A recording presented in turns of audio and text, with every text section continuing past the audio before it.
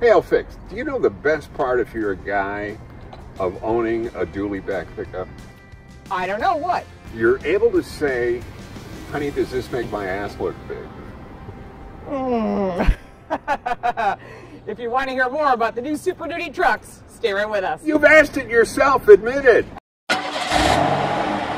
Hey everybody, welcome to Car Coach Reports, the his turn, her turn du jour. I would be the his turn part Paul Bryan along with Lauren Fix, the Car Coach. I'm the her turn. She always is. The Ford Super Duties. Yep, 2020, and that means F250 to F450. Right.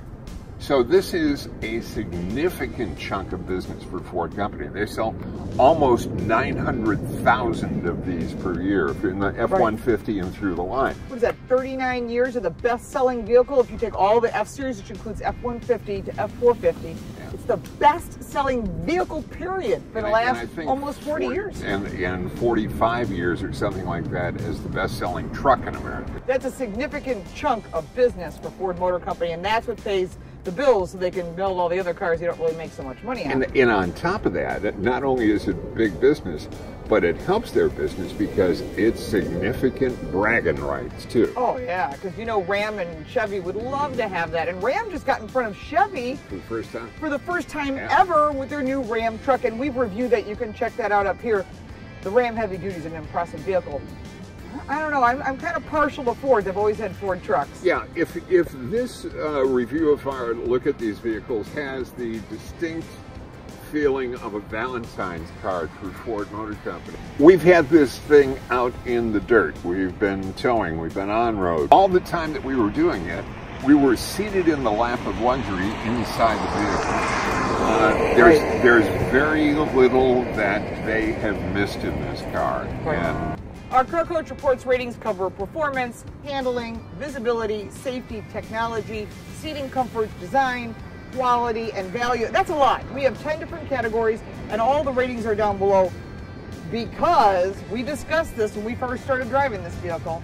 But Paul and I have come up with a different way to give you the Car Coach Reports rating this week. Well, yeah, for this particular vehicle, I mean, one of us is 5 points off a perfect score and the other is 6 points off a perfect score. So if you're that much into the numbers, then go see where we thought it was deficient. Right. But boy, let me tell you, there's not a lot here to not like about this truck. I think the big things we need to cover, what's new for 2020 that's different from the 2019s. And there was a big change in 2017. We want the all aluminum body, or the aluminum, the chassis. Everything changed.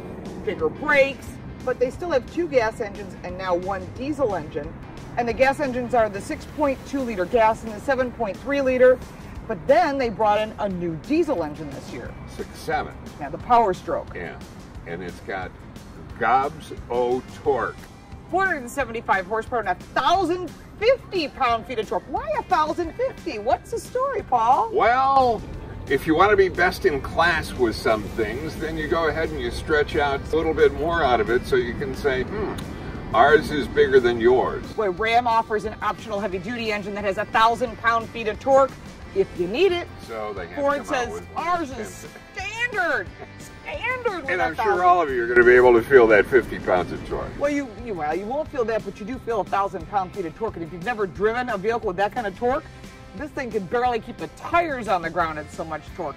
They also offer the Tremor package, which has got higher lift. It's got the black wheels, and we've had this offer. We took the Tremor package offer. We've driven the 1-ton, which is the F350, the F450, which is their Super Duty. You can get it with a cab and chassis now. You can get so many combinations: long bed, short bed, crew cab, extended cab, no cab, Platinum, base model, Lariats. Right.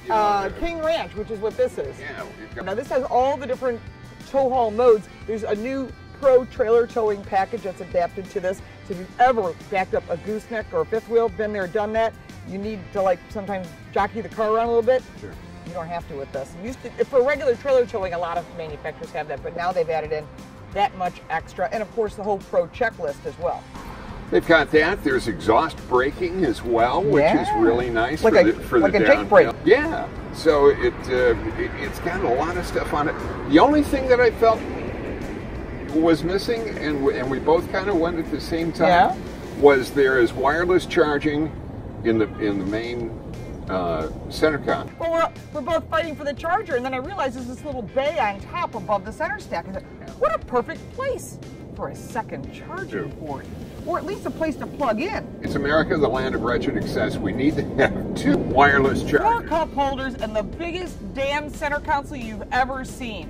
I mean, you can put a person there, your laptop, hanging files. If you're using it as a work truck in an everyday vehicle, you got it. It's pretty cool. Seating comfort is the best. Yeah, it is. They do massage. You can do. There's great lumbar, both left and right. Yes. Massage programs, everything else. The heated steering wheel was a little bit hard to find at first, but once we found it, it was like 3 steps into the climate control on the main screen. And I did think the main screen was a little bit small. I mean, you're looking at RAM, and they've got like basically a laptop screen vertically mounted. I mean, we're kind of all getting used to bigger screens.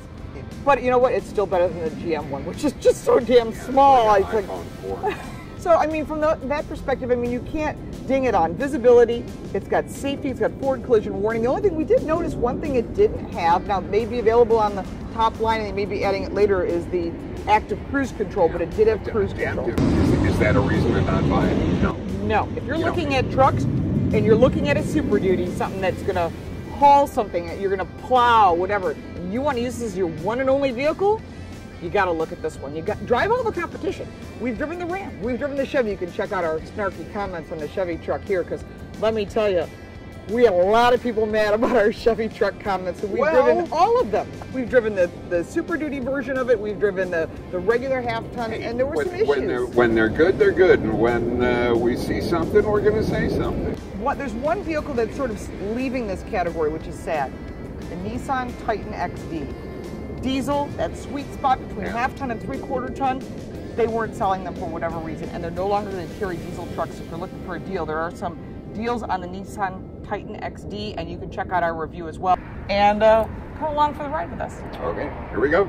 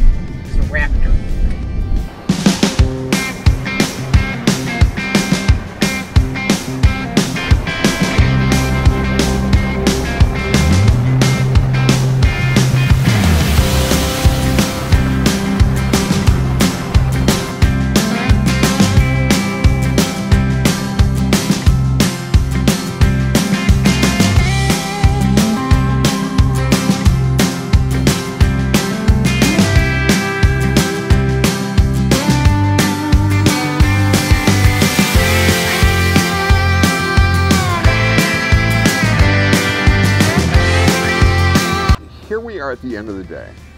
And Spent the day with this truck. And one of the things that, you know, we have been fairly tough on the Chevrolet and kind of tough on the Ram, but the Ram's a pretty damn good truck. But we have also written love letters to this. We try to give you a clean, unbiased, unfettered, uninfluenced look at everything that we do.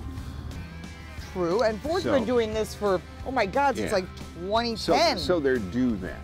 Right. But nevertheless, the other thing that it reminds me of when we get back here is the aluminum architecture that's going on down here, the execution that I like a lot, that I've liked from the start on this.